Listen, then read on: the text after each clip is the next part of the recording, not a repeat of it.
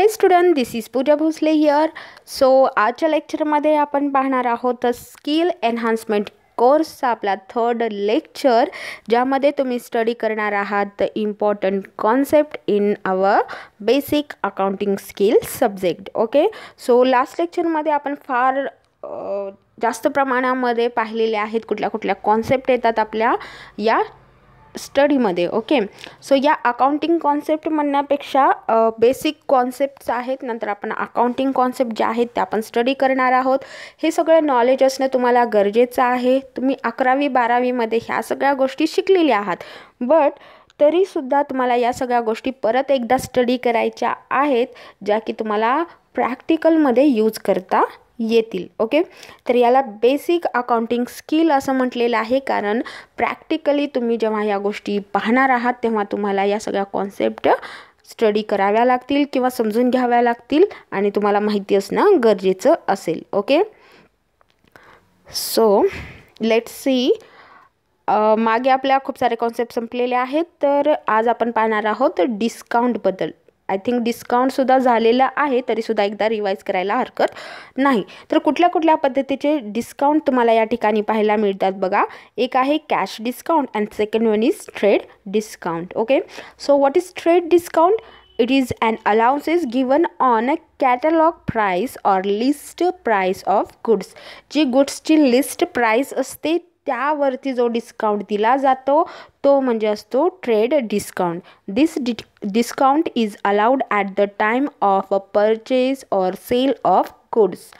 Value of goods purchased sold recorded is a net value payable, that is after deduction of amount of trade discount allowed. Okay, तर कशा पद्धतीने हा record केला जातो आणि हा डिस्काउंट कोणाला दिला जातो? तर हा दिला जातो जे काही मोठे परचेसर असतात त्यांना, म्हणजे डायरेक्ट कंझ्युमरला हा डिस्काउंट मिळत नाही, तर हा रिटेलरला मिळतो. जर तो होलसेलरकडून घेत असेल, होलसेलरला मिळतो जेव्हा तो मोठ्या फॅक्टरीमधनं किंवा डायरेक्टली प्रोड्युसरकडून घेत असेल तेव्हा. ओके, त्याला म्हटलं जातं ट्रेड डिस्काउंट. बघा example, if goods of 1000 are sold at 5% trade discount, the value of goods that will be recorded will be 950. Okay, so रेकॉर्डिंगमध्ये कुठली प्राइस रेकॉर्ड केली जाईल? तर ट्रेड डिस्काउंट लेस करून जी प्राइस येते ती रेकॉर्ड केली जाते. ओके, अशा पद्धतीचा जो डिस्काउंट असतो त्याला ट्रेड डिस्काउंट म्हटलं जातं. कॅश डिस्काउंट काय असतो बघा. It is the amount deducted from the final amount due at the time of receipt. Okay, it is the concession given for encouraging prompt payment. It is given either for the spot payment और for payment within a specific period. आणि हा जो discount असतो तो discount हा बायरला दिला जातो directly, जे काही आपले कस्टमर्स असतात त्यांना. ओके, रिटेलरकडून हा डिस्काउंट त्यांना दिला जातो. So let's see what is mean by solvent and इन्सॉल्वंट. इन्सॉल्वंट आणि सॉल्वंट म्हणजे काय असतं पहा. तर या इम्पॉर्टंट कॉन्सेप्ट आहेत आपल्या अकाउंटिंग स्किलमधल्या. सॉल्वंट म्हणजे काय असतो? तुम्ही बऱ्याच वेळेला ऐकलेलं असेल solvent person, इन्सॉल्वंट person. Okay, so solvent म्हणजे काय? If a persons asset are more than his liabilities or equal to his liabilities, he is called as a solvent person. Solvent person is financially sound. Sound means what?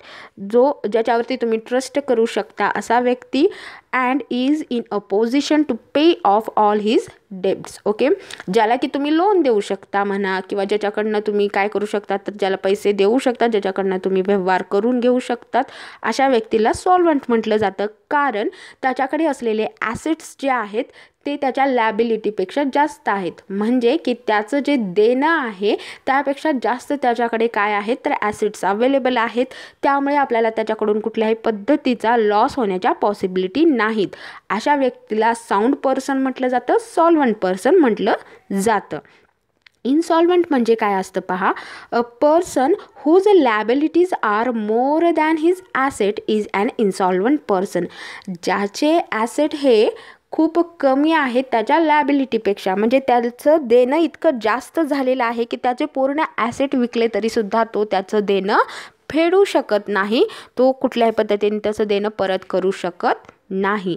म्हणजे त्याचे bad debts इतके झालेले आहेत किंवा त्याचे खूप सारे debts आहेत ज्यामुळे तो काय करू शकत नाही तर पे ऑफ करू शकत नाही. अशा व्यक्तीला आपण लोन देऊ शकत नाही, त्याच्यासोबत व्यवहार करू शकत नाही. तर अशा व्यक्तीला काय म्हटलं जातं, इन्सॉल्वंट असं म्हटलं जातं. येते लक्षात. तर हा बेसिक फरक असतो सॉल्वंट आणि इन्सॉल्वंटमधला. त्यानंतर पाहू आपण next concept, that is accounting year. It's not account year, it is accounting year. Okay, one second. This is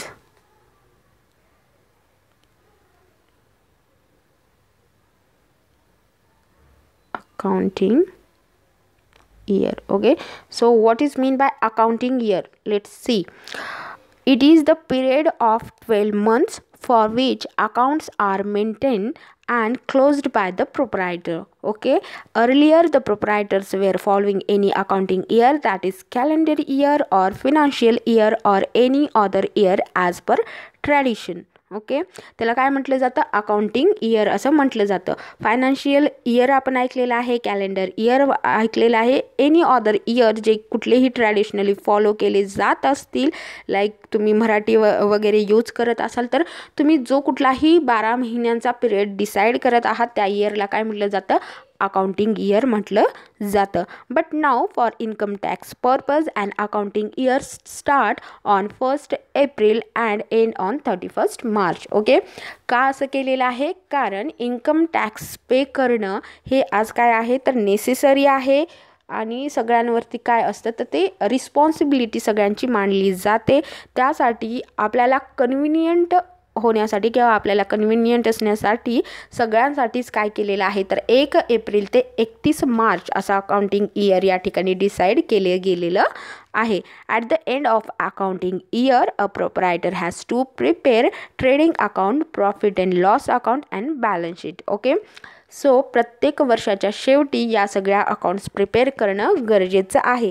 book keeping आपण करत असतो, बट हे सगळे जे अकाउंट्स आहेत ते प्रिपेअर करणं म्हणजे अकाउंटन्सीचा वापर करणं या ठिकाणी कंपल्सरी असतं ॲट द एंड किंवा एंडच्या अगोदर. Okay, now C next concept, that is concerns. Concerns म्हणजे काय असतात पहा, तर ज्या पद्धतीने तुम्ही फर्म, इंडस्ट्री म्हणता त्या पद्धतीने कन्सर्न्स हा देखील एक शब्द आहे, ज्याला तुम्ही लाईक अ फर्म सुद्धा यूज करू शकतात. हे सगळे सिमिलर वर्ड्स आहेत.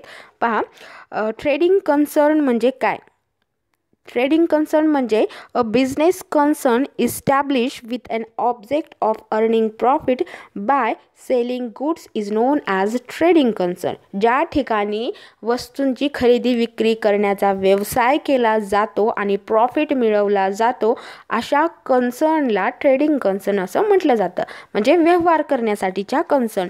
It is also called as commercial organisation or profit making organisation. Okay, याला काय म्हटलं जातं, कमर्शियल ऑर्गनायझेशन असं सुद्धा म्हटलं जातं, त्याचबरोबर प्रॉफिट मेकिंग ऑर्गनायझेशन सुद्धा म्हटलं जातं. पहा, नेक्स्ट आहे नॉट फॉर प्रॉफिट कन्सर्न.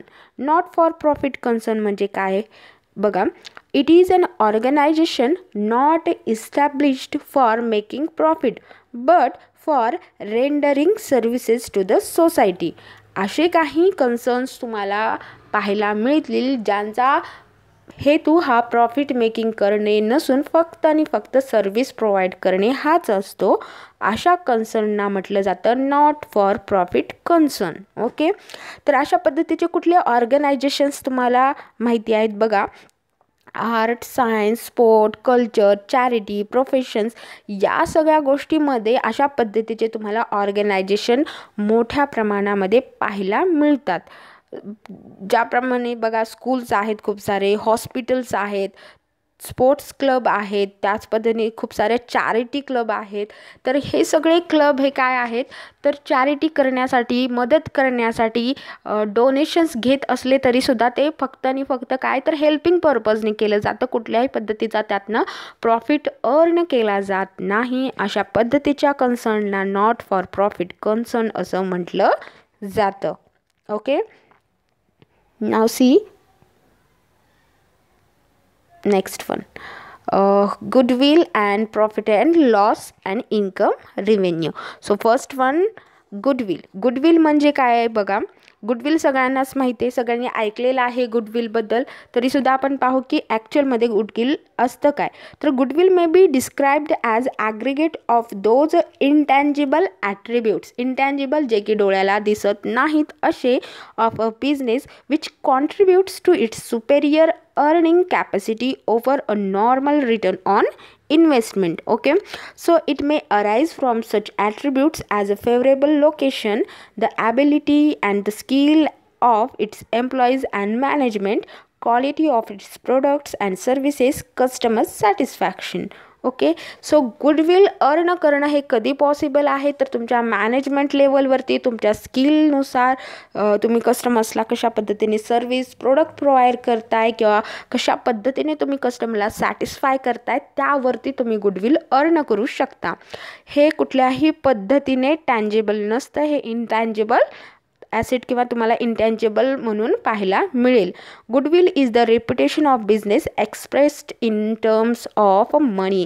हे मनी टर्ममध्ये एक्सप्रेस केलं जातं. Okay, goodwill is and इंटँजेबल asset. Okay, तर हे इंटँजेबल ॲसेट आहे. हे सगळ्यांना तुम्हाला माहिती आहे. इंटँजेबल का आहे, कारण ते डोळ्याला दिसत नाही, कारण ते तुमच्या कंपनीचं रेप्युटेशन आहे. बट हे मनी टर्ममध्ये तुम्हाला काय करता येतं, तर डिस्क्राईब करता येतं. Okay, so next one is profit or loss. Okay, so profit म्हणजे काय आणि लॉस म्हणजे काय. Wien selling price of goods is more than the cost price it is called as profit. जेव्हा तुम्ही एखादी वस्तू विकत आहात, ती वस्तू बनवण्यासाठी जितका तुम्ही खर्च त्या ठिकाणी केलेला आहे त्यापेक्षा जास्त तुम्हाला जर पैसे मिळत असतील ती वस्तू विकल्यानंतर, तर त्या एक्स्ट्रा अमाऊंटला प्रॉफिट असं म्हटलं जातं. फॉर एक्झाम्पल, तुम्ही एखादी वस्तू बनवण्यासाठी 4 रुपीज इन्कर्ड केलेली आहेत, पण तुम्ही त्याला 10 रुपयाला विकत असाल तर 6 रुपये तुमचा प्रॉफिट होईल. येते लक्षात. एवढा मोठा प्रॉफिट होणार नाही. फॉर एक्झाम्पल, तुम्ही ती वस्तू 5 ते 6 रुपयाला विकली तर 2-3 रुपये जे एक्स्ट्रा मिळत आहे ते काय असतील, तुमचे प्रॉफिट असतील. येते लक्षात. तर अशा पद्धतीने जो पैसा तुम्हाला एक्स्ट्रा मिळतो वस्तू विकल्यानंतर त्याला प्रॉफिट असं म्हटलं जातं. लॉस म्हणजे काय आहे, जेव्हा याच पद्धतीने तुम्ही 4 रुपयाची वस्तू 4 रुपये इतका खर्च करून एखादी वस्तू बनवत असाल, बट त्याची डिमांड मार्केटमध्ये फारच कमी असल्यामुळे तुम्हाला ती वस्तू 3 रुपयाला विकावी लागली, तर 1 रुपया हा तुम्ही एक्स्ट्रा खर्च केला जो की तुम्हाला भरून त्या ठिकाणी निघालेला नाही. म्हणजे काय, तर 1 रुपया हा ठिकाणी तुमचा काय असेल, लॉस असेल. येते लक्षात. Then income and revenue. What is mean by income and what is mean by revenue. पाहिलं तर या दोन्ही कॉन्सेप्ट तुम्हाला कशा वाटत आहेत, सेम वाटत आहेत, बट डिफरन्स काय असतो रिव्हेन्यू अँड इन्कममध्ये. सो इन्कम म्हणजे काय, it is a revenue arising as a result of business transaction. Okay, business transaction केल्यानंतर जो महसूल मिळतो ते म्हणजे असतं income. It is the amount receivable or realised from service provided and earnings from interest, dividend and commission. Okay, त्याला म्हटलं जातं इन्कम. रिव्हेन्यू म्हणजे काय, it is income that business has from its normal business activities, usually from sale of goods and services to customer. Okay, तर यातनं मिळालेले जे महसूल असतं त्याला काय म्हटलं जातं, रिव्हेन्यू असं म्हटलं जातं. ओके, त्यानंतर नेक्स्ट कॉन्सेप्ट आपण पाहूया. 1 सेकंड. Accounting concept. तर आता आपण पाहूया अकाउंटिंग कॉन्सेप्ट. या ज्या आतापर्यंत पाहिल्या त्या सगळ्या कॉन्सेप्ट होत्या इम्पॉर्टंट आपल्या या सब्जेक्टमधल्या, बट काही अशा कॉन्सेप्ट आहेत ज्या की अकाउंटिंगशी रिलेटेड आहेत, त्या सगळ्या आपल्याला या ठिकाणी पाहायच्या आहेत. Okay, so first of all let's see what is the meaning of or importance of accounting concept.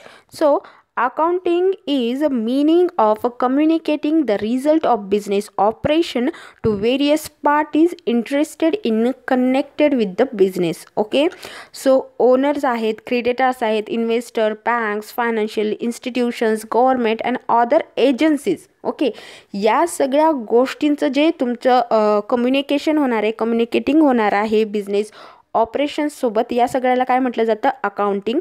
Hence it is rightly called as a language of business. Okay, so accounting is not only associated with business. हे फक्त बिझनेसशीच related असतं असं नाही, but also with everybody who is interested in keeping an account of the monetary transaction. Okay, so generally the term accounting refers to financial accounting.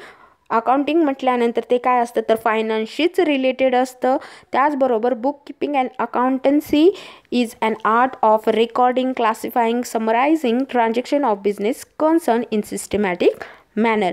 हे सगळं आपण अकाउंटिंगमध्ये पाहणार आहोत. तर इम्पॉर्टन्स काय आहेत अकाउंटिंगचे? First, reliable financial statement. Accounting केल्यामुळे तुम्हाला विश्वासार्ह असे फायनान्शियल स्टेटमेंट मिळतात. Uniformity in presentation. आपण या ठिकाणी व्यवस्थित प्रत्येक ट्रान्झॅक्शन मेंटेन केलेलं असतं, त्यामुळे युनिफॉर्मिटी राहते आपल्या प्रेझेंटेशनमध्ये, म्हणजे जी इन्फॉर्मेशन जेव्हा पाहिजे आहे तेव्हा तुम्हाला मिळू शकते. Then generally acceptable basis of measurement. जे काही बेसिस ऑफ मेजरमेंट आहेत ते काय असतील?